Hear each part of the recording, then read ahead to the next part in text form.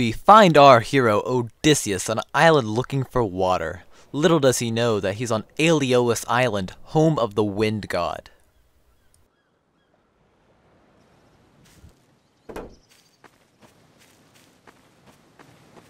Finally, water.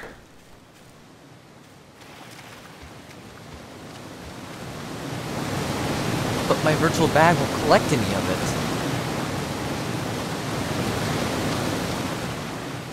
It's not polite to take without asking.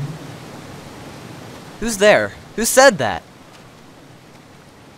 Look behind the waterfall.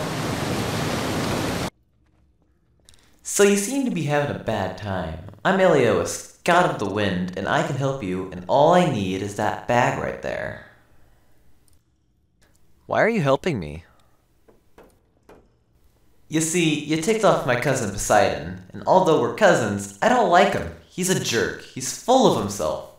What would the ocean be without wind? Ugh, it drives me crazy.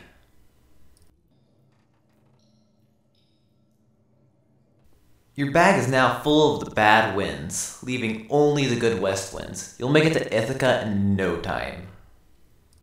They made amazing time, and when Ithaca was in sight, Odysseus went to take a nap before they hit mainland.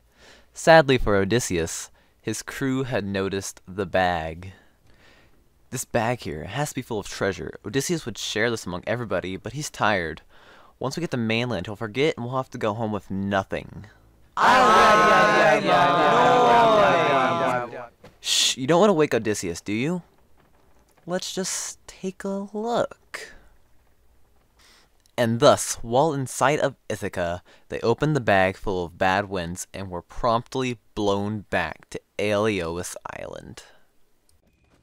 I'm not helping you again. You're bad juju. I can see you up there. You're light. No, you can't. After making it so close to home, Odysseus now has to set sail again for a new way home.